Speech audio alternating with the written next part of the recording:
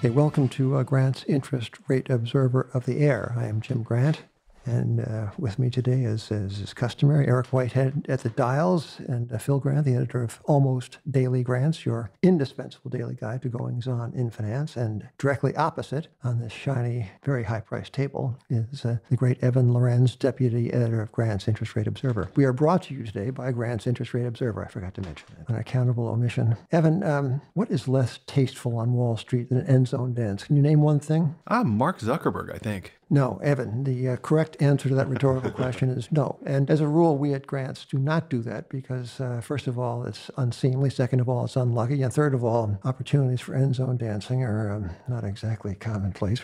But we are going to talk a little bit today about Facebook. Facebook was the topic of an analysis in Grants August 11th, 2017. Unassuming and not wholly informative headline concerning Mark Zuckerberg, there followed a very, very, if I do say so, a very, very nuanced and, to be sure, bearish analysis. Facebook, at the time, a very, very unpopular, not to mention unremunerative line of thought. We'll get around to Facebook in a moment, won't we, Evan? Yes, we will. We had asked the really terrific analyst from Pivotal Research Group. Brian Weiser? Brian Weiser, yeah. Brian, who come on, who talked to you, and he was very helpful indeed to your work. And he was he not the one and only bear on? I believe there were two people who were bearish on Facebook last August, and he was one of only two. There were 47 analysts covering the stock at the time. So yeah, that is still the case. There's two sell ratings, one of which is Brian's, and then I believe 2 holds and 40-something buys. Well, anyway, we're going to precede our update on Facebook with a look back at a piece that ran in Grants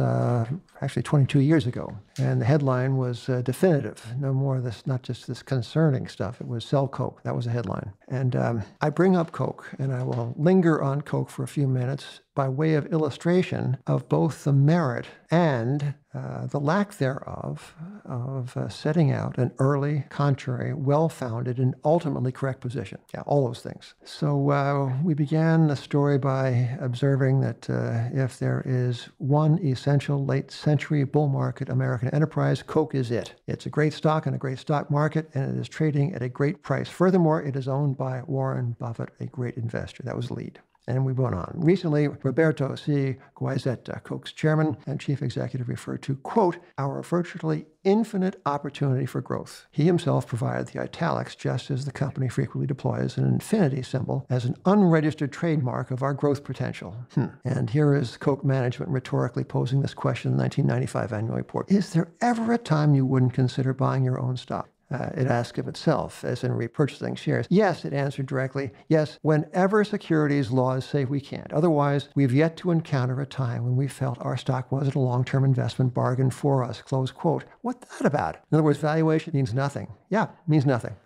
So this was at a time when the stock was at 39 times earnings. It commanded twice the valuation of Anheuser-Busch, which make another all-American non-caffeinated, a world-famous beverage. So to listen to Guazzetta at the time, the stockholders, they faced no meaningful risk from any contingent event because all relevant outcomes were under the control of the board of directors. It makes me think of the Federal Reserve.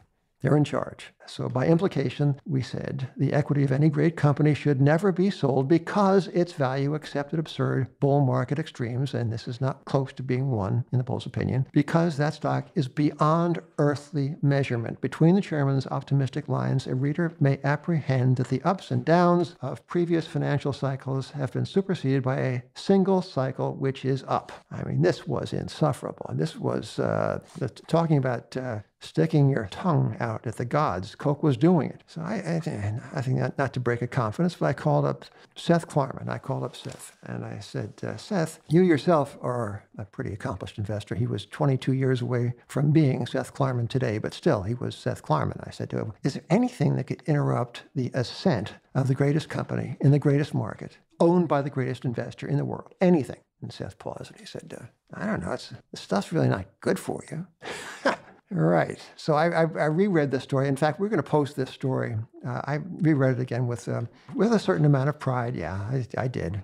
But also with a certain amount, as is meet and right, of humility, because after we wrote this thing, and it was a pretty good call over the long term. In fact, this thing doubled and then peaked in 1998. So it was, 21 months early. fine. For us, that's kind of middling. But it peaked in 1998 and didn't get back there until 2014. So that wasn't so bad. But this fellow Buffett, he said the following.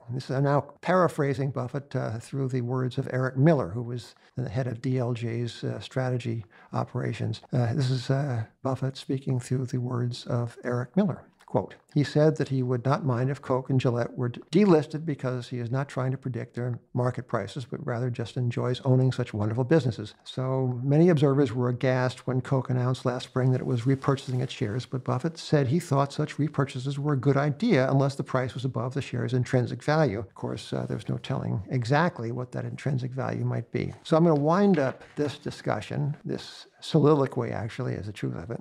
So we enumerated, did Grants, we enumerated all the bullish features of this thing. We only had like 3,000 words to work with. You could hardly get them all in. And for the bearish side of the argument, we quoted a seemingly extraneous piece of text. You be the judge, listeners, whether it is or not, or was or not. It's a paragraph written by elegiac writer Paul Fusselll. He's the memoirist of World War II and the historian of war, a poet writing in prose. He described, Paul Fusselll, a series of botched night patrols in which he participated in France as a junior army officer during the Second World War. And so we set this up apropos of what can go wrong in human affairs. Quote, this is the memoirist recalling a series of night patrols in France. All of them botched, of course. This is from Doing Battle. I was learning from these mortal, farcical events, the former lieutenant relates, about the eternal presence in human affairs of accident and contingency, as well as the fatuity of optimism at any time or place. All planning was not just likely to recoil, ironically. It was almost certain to do so. Human beings were clearly not like machines. They were mysterious congeries of twisted will and error, misapprehension and misrepresentation, and the expected could not be expected of them. Close quote. In other words, we said, Marcus, priced for the best possible outcome are eventually mispriced. So, Evan Lorenz, deputy editor of Grants, tell us about Facebook. Well, it's not that good for you.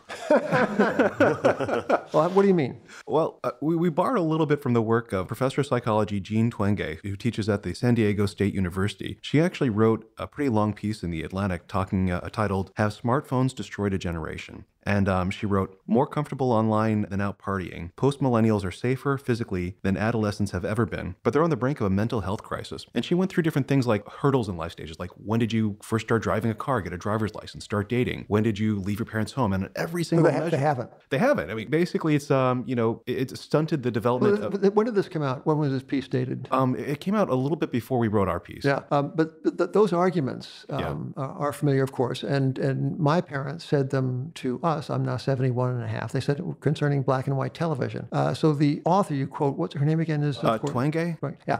She acknowledges the seeming repetition of the errors of the prior generation of technophobes, but she comes and she insists that these facts are the facts, and that Facebook, just as you say, paraphrase our friend Seth Klarman, is like not good for you. Yeah. But what else? So to bring us up to what did we say? Refresh the memory of those who perhaps did not read it. What did we say then, and what do we say now? So at the time, Facebook and Google commanded 60% of all online ads and 20% of all ads in general. Right. And by 2020, it was predicted that Facebook and Google together would control half of the entire ad market, and that all the rest of the advertising would go to radio, TV, what have you, but they would have half of it. And we looked at that and we said, at the time, Facebook is trading at like 15 times, that 2020 earnings when it commands a quarter of the market. And at a certain point, we said, it's not going to be gaining share. It's not going to be growing faster than the market. And it's going to be, in a cyclical market, which is advertising, and its revenue will go up and down depending on the trends of the cycle. And if you look at other mature advertising businesses like Omnicom or WPP, 15 times is about kind of where they trade. So it looked like Facebook was fully discounting, this massive share grab in advertising and not discounting any kind of problems that can come along the way. And there are numerous and myriad problems that we laid out here. One of them being that it's not good for you. Let me pause here and just draw one parallel with our Coca-Cola story of more than 2 decades ago. People may or may not remember, but this very aggressive CEO, Roberto Goizeta, said that humans intake 60 64 fluid ounces of liquid a day. He said, but consider Coca-Cola accounts for less than 2 of those ounces. We have 62 ounces a day to work with. That's the upside. And we have 24 hours a day to sit on our smartphones and flip through Facebook. But Phil actually has some stats on what's actually happening with the time that we're spending on Facebook. Yeah, so a March 8th follow-up from Brian Weiser noted some Nielsen data, which was quite striking, namely a 18% decline in aggregated time spent on Facebook, despite an 8% increase in users. So that Over what period? That's month on month. December 17 from December 16. Oh, right, that's right. The full year-on-year decline is 4% for core Facebook, and 2% if you even include the Facebook Messenger. If you go to an average time spent per user, that's a 5% decline over both metrics. So people are using it less. They're engaging less with it. I mean, in as much as we have 24 hours a day, people are allocating that time elsewhere. Drinking Coke, I suppose. Drinking Coke, I suppose. Or maybe going outside and playing. Is that allowed? So where do we stand now on Facebook? So it's hit what the bulls might say is a bump in the road. This is one of the greatest advertising gathering machines ever devised, right? This is displaced newspapers, displaced magazines. It's not yet displaced us, but who knows what tomorrow brings. So this is not so easily derailed, correct? It's not, and it's still trading at 25 times trailing earnings, which is not cheap. The stock has gone down. We wrote about it a little bit above 170. It's now 155 and change, I believe. But Facebook is tone deaf, and it keeps causing problems. In addition to the Cambridge Analytica stuff, which I'm sure everyone's more than aware of now, Bloomberg had a kind of a magnum opus of an article out today. You know those ads that say, you want an iPhone or your computer may be infected that pop up on every website? Oh, yeah, they're great. They're great. Well, you wouldn't think that Facebook would support them because a lot of times they're advertising fraudulent products. And in fact, not only was Facebook advertising them, but at this conference they held, Facebook spokespeople held court on stage, introduced speakers, and moderated panels. And after this conference, they actually flew with the panel down to Ibiza to party. This was like a fake products conference? Yeah, basically. They have conferences, fake products people do? Apparently, they have conferences for people who sell fake mind pills supposedly endorsed by Elon Musk, not really, or fake face cream endorsed by, and I'm not making this up, Chelsea Clinton. And apparently they have a conference to network about how best to exploit Facebook. And there's a line here, affiliates hijack them. Facebook's targeting algorithm is so powerful, they said, that they don't need to identify suckers anymore. Facebook does it for them automatically. But Facebook is tone deaf. It keeps having crisis after crisis. The Europeans are beginning to regulate data protection. And now one of the few things that unite Republicans and Democrats today is they're angry at Facebook and they want some kind of data protection. And this is... isn't this blowback against Facebook in good part political? I mean, isn't this an anti-Trump eruption as much as anything else? Is it something more than that? According to data from Axios, which I think Phil also has, the Republicans don't like him very much either. Yeah, this is from today, or from last week, actually, when the survey was conducted. But Facebook's net favorability rating among the survey constituents fell by 28%. So they had a net positive rating of 33% in October of 2017, and as of March, that has dropped to 5. That actually means that Trump is more popular than Facebook at this time. But analysts are still discounting that Facebook and Google are going to capture half of the entire ad market by 2020. We're still seeing new upstarts that are challenged. Amazon's actually becoming a larger advertising presence. People are beginning to allocate more advertising dollars to Snap and other competitors. There was an article in the Wall Street Journal the other day about Procter & Gamble and other big advertisers saying there's kind of a line in this end. These guys have crossed it, and they're trying to reallocate their resources accordingly. Okay. Well, as I mentioned, this episode of Grant's Interest Rate Observer of the Year is brought to you by Grant, and especially and particularly, it's brought to you by an event that hasn't happened yet.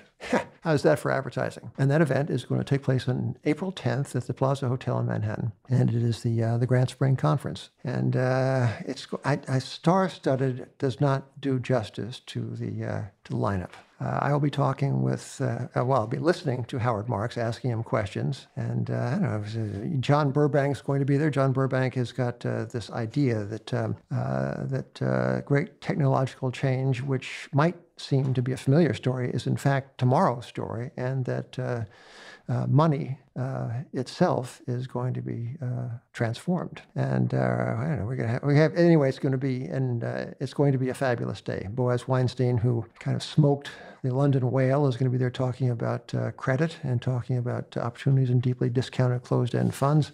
John Hathaway, who manages gold stocks for a living, will be talking about what's wrong with gold, what's right with gold. And my favorite single-line autobiographical line is that that Kai Stinchcomb wrote for himself. Kai is going to talk about the blockchain. His contention is the blockchain is a technology in search of a use. And Kai describes himself as, quote, whatever the opposite of a futurist is, which I do love. Anyway, so that's the Grants Conference on April 10th. And because it's the Grants Conference, we're giving away books. Yeah, they're free with, of course, your purchase ticket. Let's see, we've got China's Great Wall of Debt by Denny McMahon. That's new. We have Before Babylon, Beyond Bitcoin, From Money That We Understand to Money That Understands Us. That's David Birch.